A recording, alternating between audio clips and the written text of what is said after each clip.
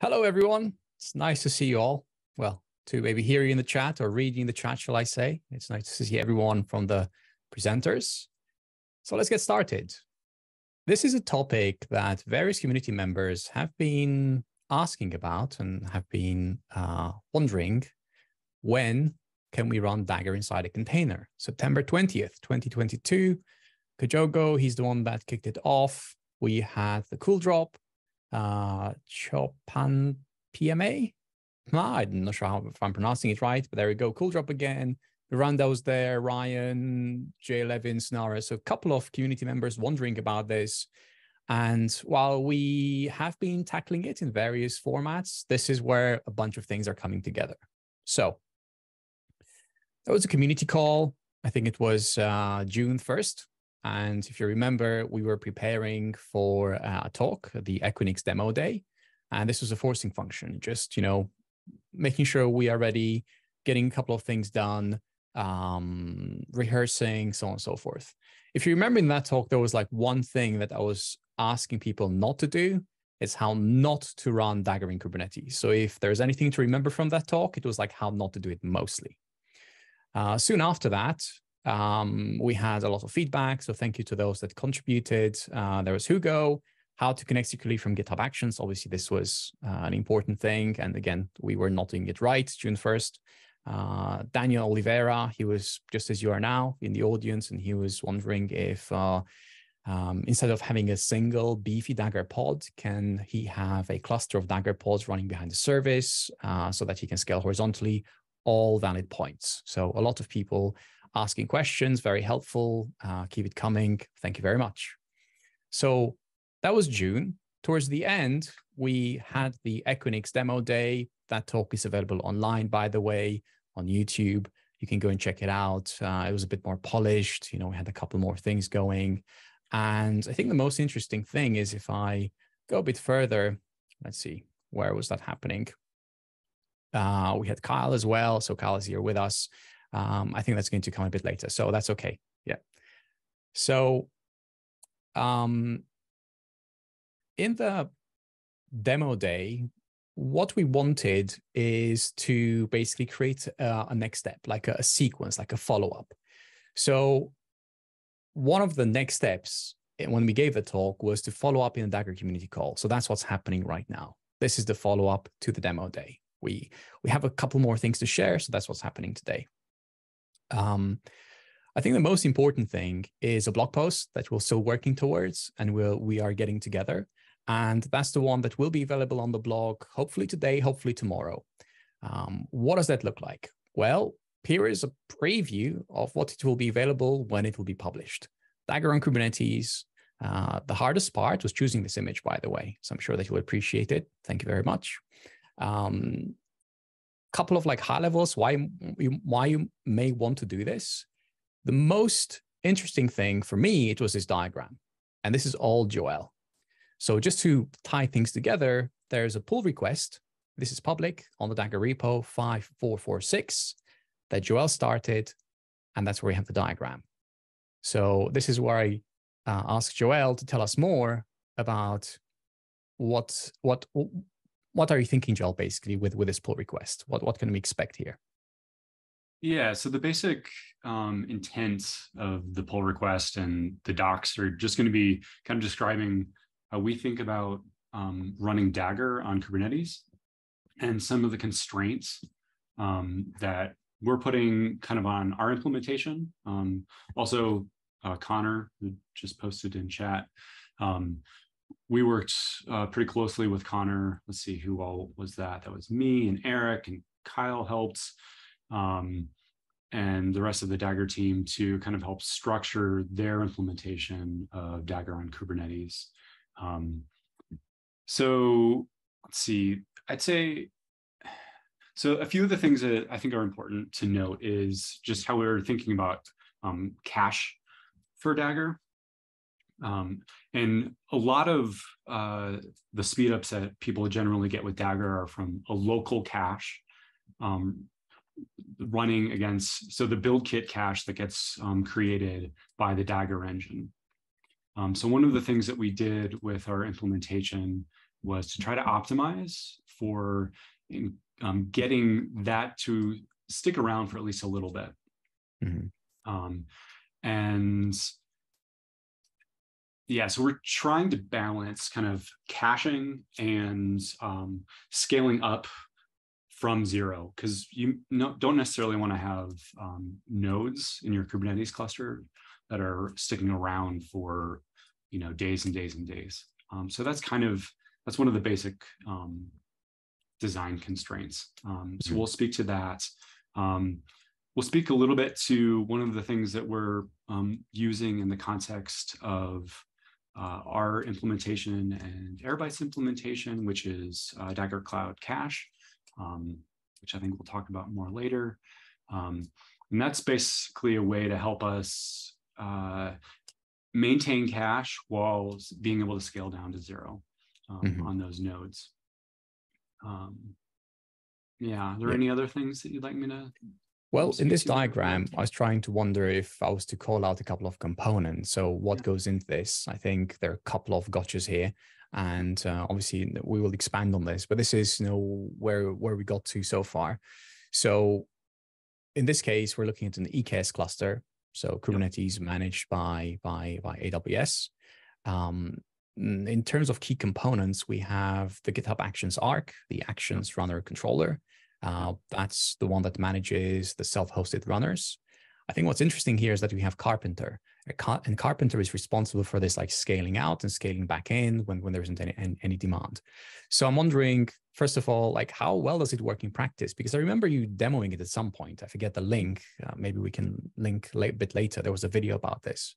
Yep, it works quite well.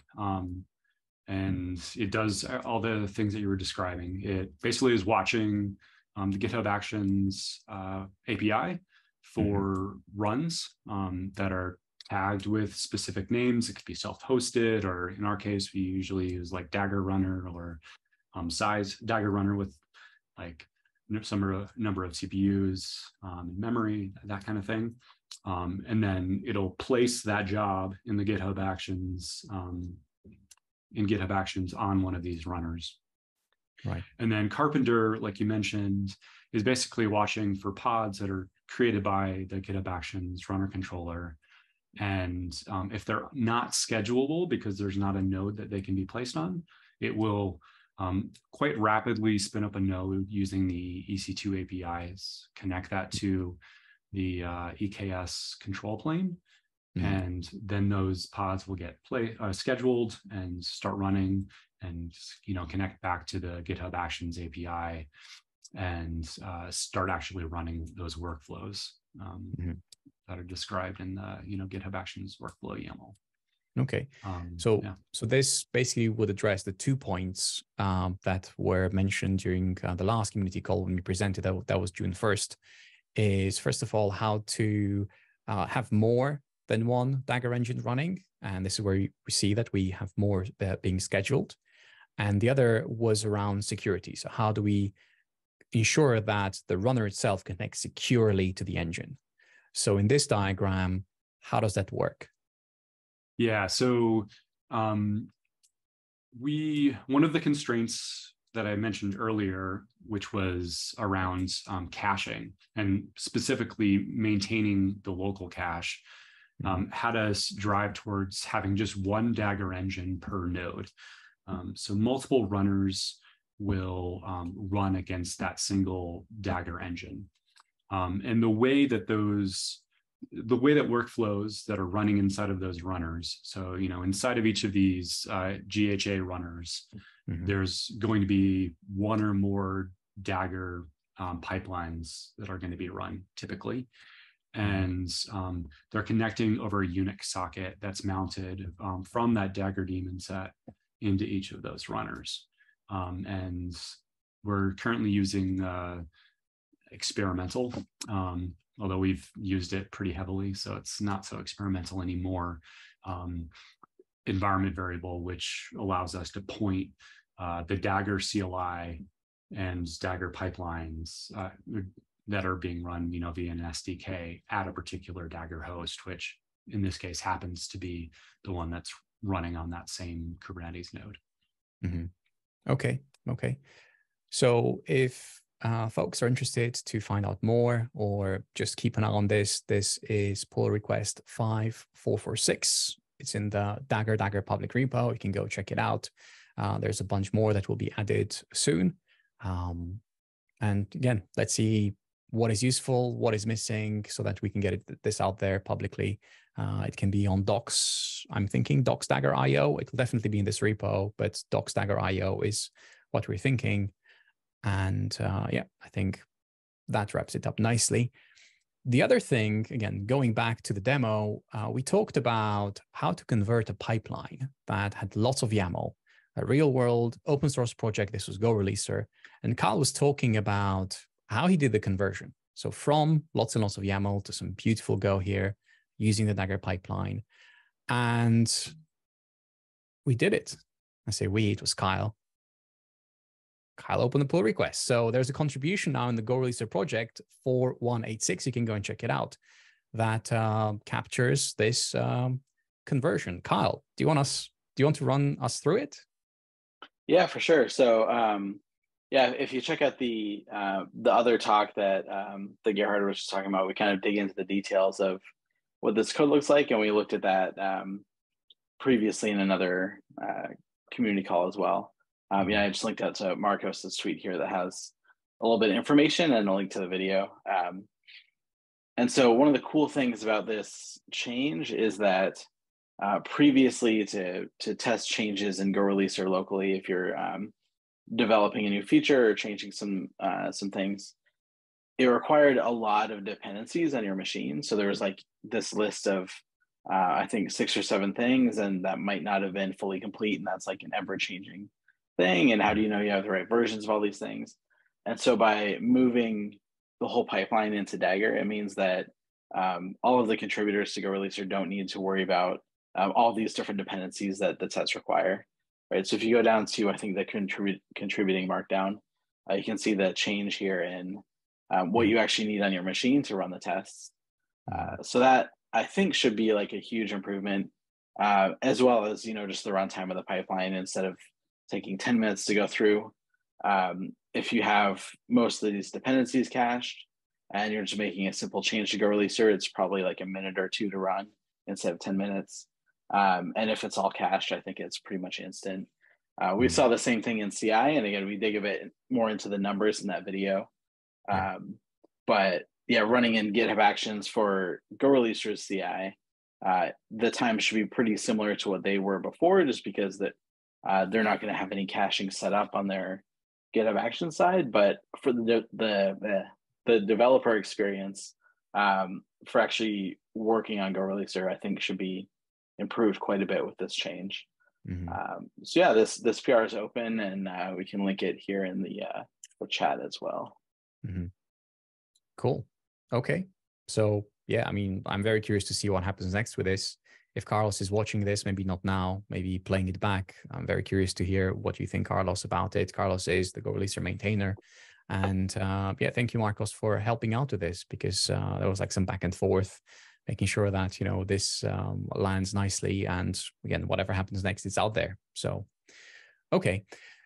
Well, this is local. The blog post is still being written.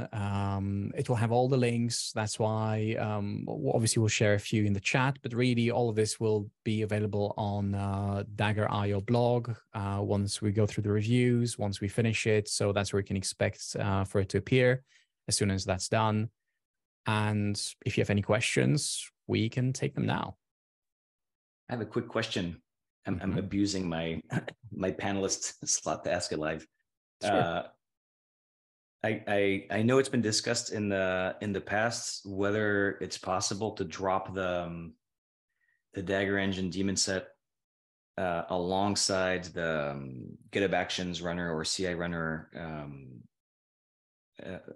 as is, without requiring running a modified version of that CI runner. The modification being about how it can find and properly connect to the Dagger engine. And the discussion just boiled down to, is there a mechanism in Kubernetes that allows that sort of a runtime injection in a way that's both production safe and gets the job done? And I'm just curious if that discussion has reached a conclusion, if we think it's possible, if it's still TBD, because that would be really cool if you could just drop Dagger in Kubernetes and your CI runners just can use them as is, right? We haven't dug too much more deeply into that than when we last talked about it. I think there probably are ways that we could do that.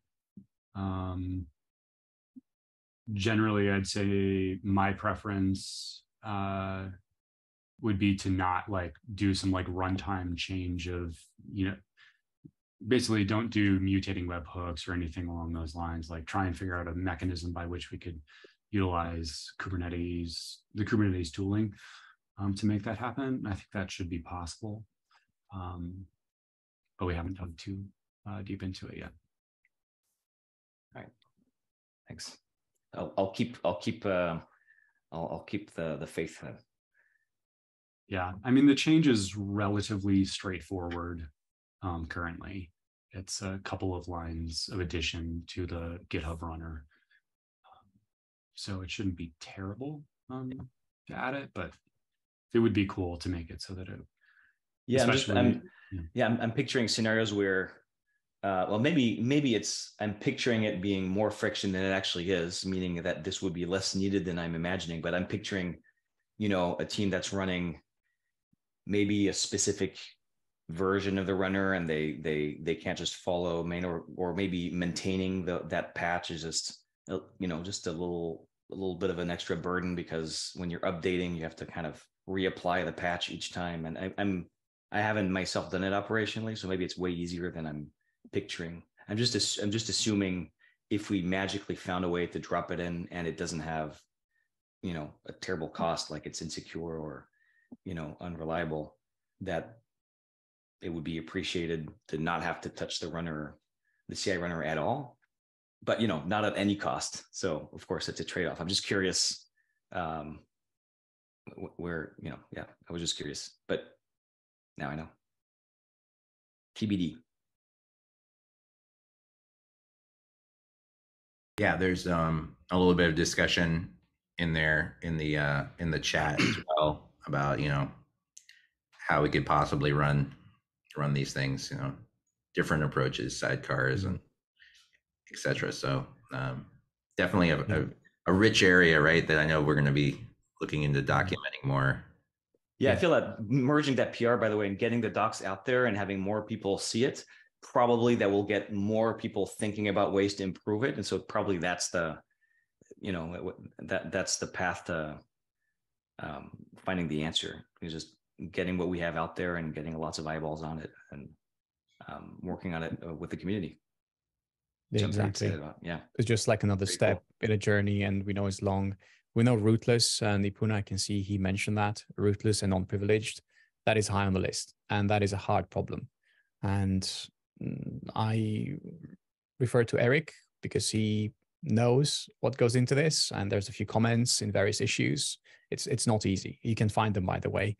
Maybe we can follow up with a link. But thank you, Nipuna. I will make sure to add a link about the discussion. There's some specific comments that Eric dropped that are, again, hard problems that we have to solve. As in, it should be done, yes, important, but it's not an easy thing. It's not like flipping a flag or changing a couple of configuration options and everything will work. I'm not sure if you want to mention anything about that, Eric, but. Yeah, I was just looking for that GitHub issue, but yeah, basically it becomes like dependent on the kernel version of the host for a lot of features. You can, if you have an old enough kernel, it might work, but the performance will be so bad that it's unusable. It's a lot of stuff. Mm-hmm. But it's really important, and I think as time goes on and kernels become more and more updated, it'll get a lot easier too. So it's definitely something we care about. Yeah. Again, I started looking for this now. Maybe I shouldn't have, but again, this came up a couple of times. So yeah, it is there on the list. Cool. Well, if there aren't any more questions, then I'm happy to stop sharing. And thank you very much.